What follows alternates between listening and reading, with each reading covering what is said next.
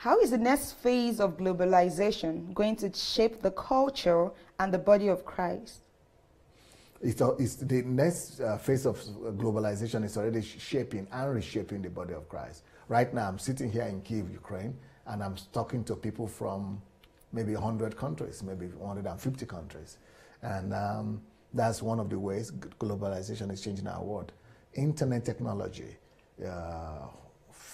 Facebook, social network are some of the ways that God is using to change the face of our world today. Wow. And the church is going to be changed. Maybe I'm afraid there might be a time that less people will be going physically to appear in church.